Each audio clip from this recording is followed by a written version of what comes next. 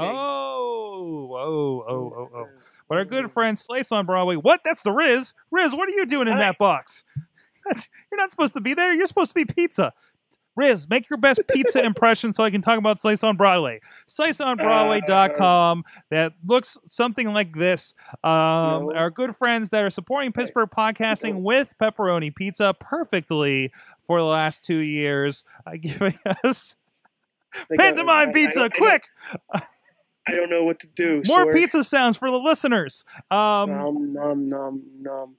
But they've been so great to us and giving us a pizza to feed our in-studio guests, usually for the earlier shows and for the awesome cast, awesome chats for the Indie Mayhem show. And sometimes we have people in here as well. I don't know. Go check them out, PGH_Slice. Ask them if their pizza looks like Rizz. And check out the pictures over on Facebook and Instagram. Slice on Broadway on both of those. Down here in Carnegie, PA, on Main Street, or on the Broadway along the tracks here in Beechview, lovely Beechview, and thank them for supporting this show. Thank you, Slice on Broadway, and our pizza representation for the night, the Rizz.